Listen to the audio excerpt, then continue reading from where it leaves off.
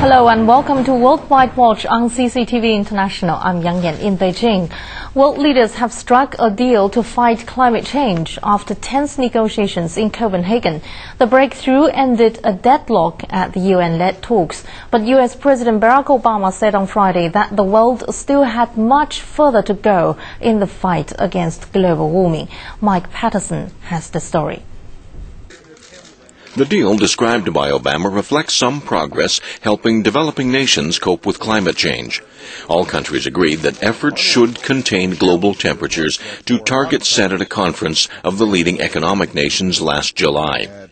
Obama suggested Friday's agreement among the 5 key countries would be adopted by the larger summit in its closing hours.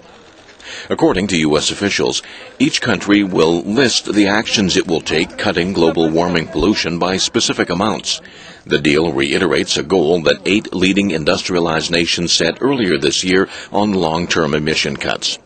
It also provides a mechanism to help poor countries prepare for climate change.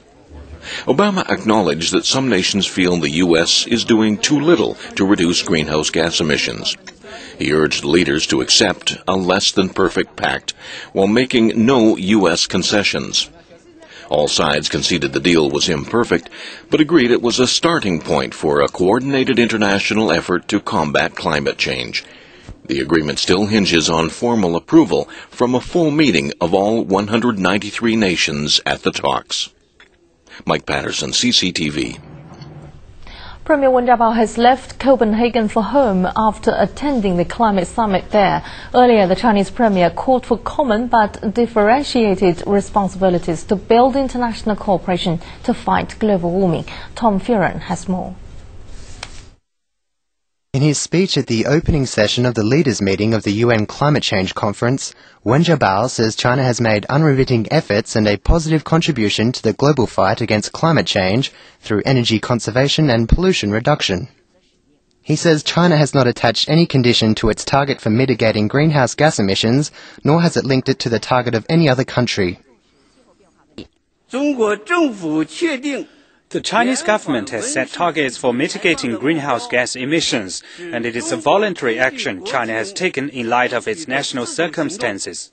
We will honor our word with real action. Whatever outcome this conference may produce, we will be fully committed to achieving and even exceeding the target. The Premier says dealing with climate change needs to be a joint effort by the international community. His proposal focuses on 4 aspects. First, the outcome of the Copenhagen conference must stick to, rather than obscure, the basic principles enshrined in the Convention and the Protocol, and must follow, rather than deviate from, the mandate of the Bali Roadmap. Second, the fairness of rules must be followed. The principle of common but differentiated responsibilities is the bedrock of international cooperation. Developed countries should be the first to cut emissions and provide technology and financial assistance to developing nations. Third, the reasonability of the target must be kept. A long-term perspective and a focus on the present is needed in tackling climate change. Fourth, the effectiveness of the system must be ensured. The international community must forge an effective system to press developed countries to honour their commitments in assisting poorer nations to fight global warming. Tom Fearon, CCTV.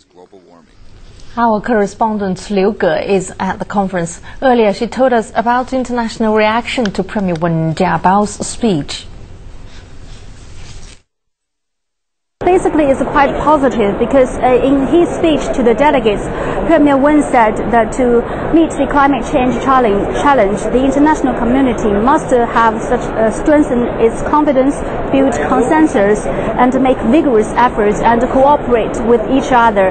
So it's kind of quite encouraging message to all the delegates to fight against climate change. And also, in his speech, he reiterated China's stance on the negotiation of the climate change. That is, all the countries, all the participants should follow the Kyoto Protocol, the principle of Kyoto Protocol, and also follow the mandate of the Bali roadmap.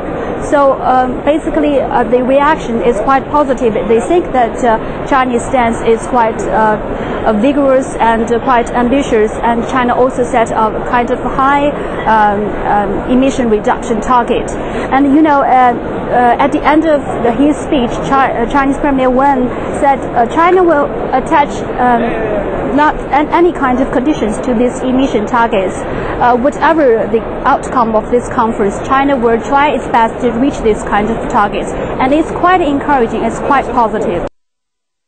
Severe weather has continued to hit Europe for a second consecutive day.